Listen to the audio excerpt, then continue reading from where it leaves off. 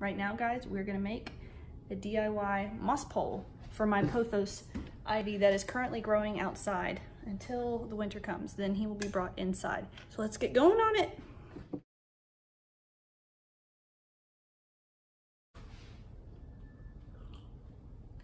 All right, materials for today are scissors. This is a piece of window box Coco Coir, like the liners for a window box. I bought one. One was $5, and I'm gonna be able to get 2 moss poles out of that one liner. So actually, this project is gonna be about $2.50. And then lastly, some string. I had like cotton string. And of course, you need something to wrap this around.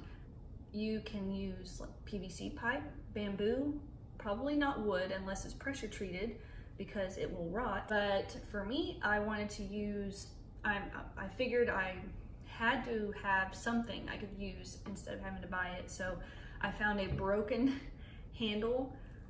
Full disclosure, this used to be a pooper scooper, but the scooper part broke off. So I am using a pooper scooper handle for my moss pole.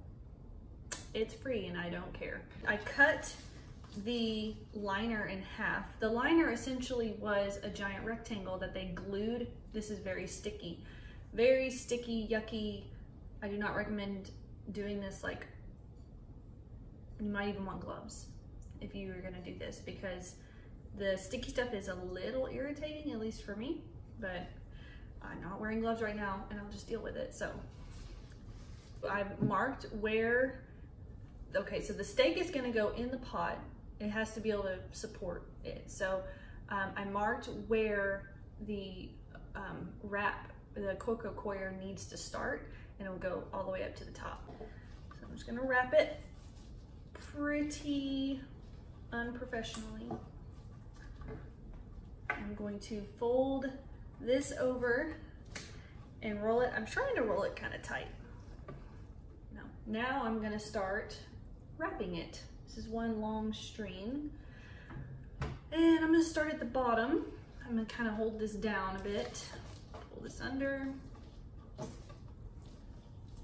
What's so nice about this is that it doesn't really matter too much how it looks because it's gonna be covered by ivy anyway, so it doesn't really matter what it's looking like. A double tie. And I'm just gonna start winding the string all the way around.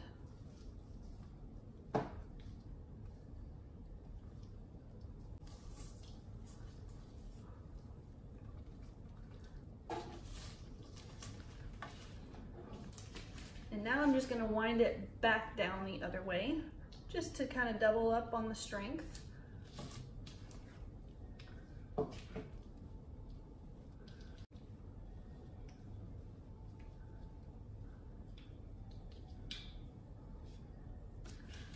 Now, tie this puppy off and call it good. And that's it, my extremely kind of janky moss pole for $2.50 as opposed to $15.